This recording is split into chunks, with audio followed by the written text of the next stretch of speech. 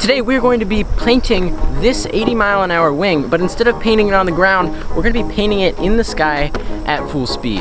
So a week ago we did a video where we did this on a Bloody Wonder, and now that I've kind of proven the concept, I want to try it in a little bit more of a legit fashion.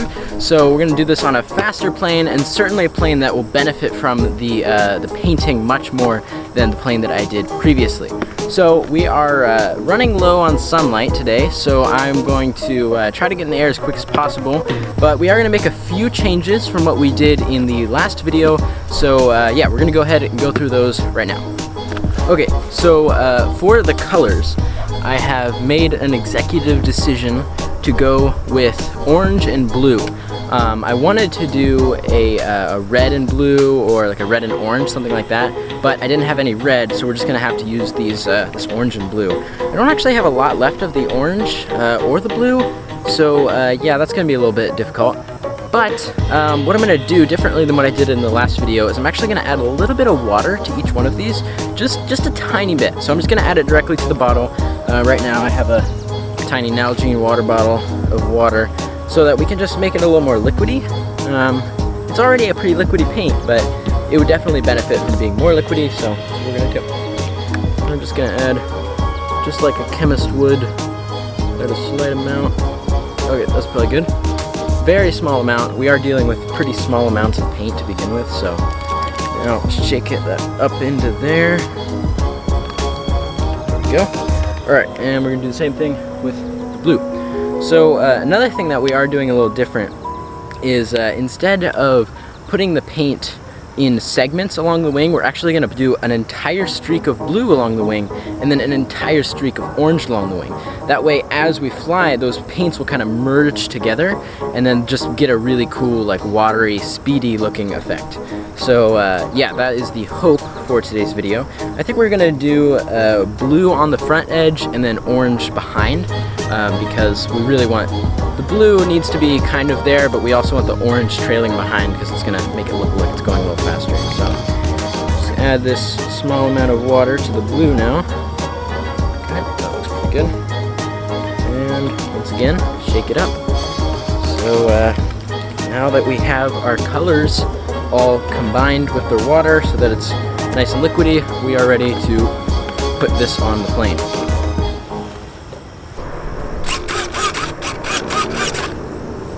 We're good to go. Looking good. Before I forget, I'm gonna roll the GoPro because I've forgotten that in the past. It has made many a bad things happen. So GoPro is rolling. All good. We're gonna try to get some footage with the GoPro of the paint spreading, but it might not work. At this point, I really just want to get that awesome look on the wing, so hopefully that's what we'll be able to achieve. Okay, so one thing that's really benefiting us here is the ground's actually a little bit wet, and that's perfect because this plane's gonna sit down in that mud just a little bit, but that's gonna give us some extra stability, so I'm really hoping that'll help us out here. I think we're ready to do this. 80-mile-an-hour plane, painting in the sky. Should hold my controller. It's probably smart if I want to fly it.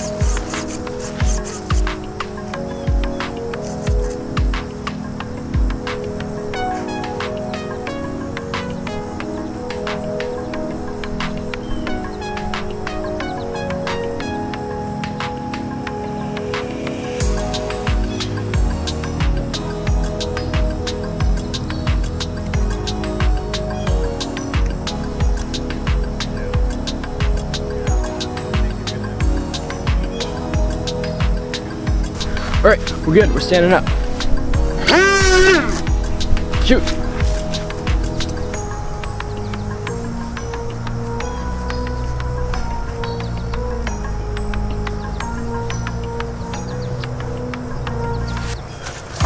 Alrighty, trying it again. Alrighty, there we go, we are in the air. Ooh, that was a little sketchy there. So we are now good, we are flying, hopefully around 80 miles an hour. If you haven't already seen the speed test we did on this video, definitely go check that out.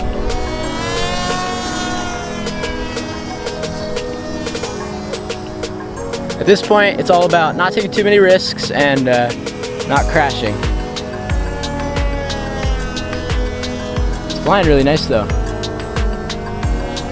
All right, so we are going to try some barrel rolls, maybe in a flip or two, as was commented, or rather suggested.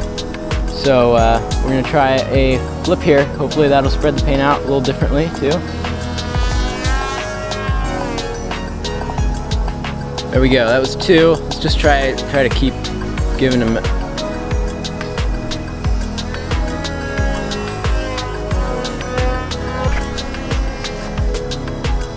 Alrighty, so we're gonna keep flying for hopefully the rest of the battery life. We're gonna go ahead and start a time lapse and then come back to you once we have landed.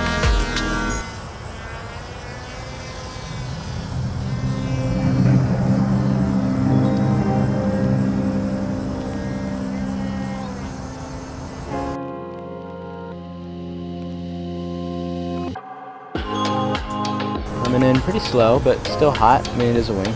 Here we go, here we go, here we go! Yes! Stuck the landing. All right, let's go check it out.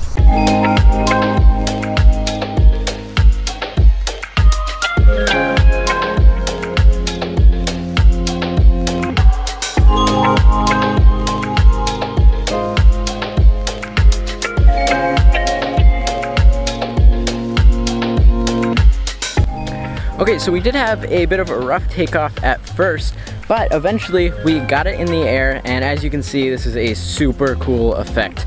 I'm really amazed at how well it was able to mix the colors and marbleize it, which is kind of what I wanted. I wanted those colors to mix and, you know, just seem like a marble thing on your plane. Although you didn't see it, as I was flying and I saw the colors mixing together, it looked super cool. Even if this just is something that you're gonna, you know, have down and just sitting on the ground that you can look at, it still looks amazing when it's in the air. So I definitely recommend you try this out. And if you do, send me some photos, send me some videos so that I can see how you did it. This is definitely a new concept for me, and I would love to see how some other people have tried this out and, you know, see if it worked for them too. Alrighty, so that is all for today's video. If you like this video, then definitely drop a like, and also be sure to subscribe so you get notified for my upcoming videos. But other than that, I want to thank you so much for watching, and I hope to see you in my next video.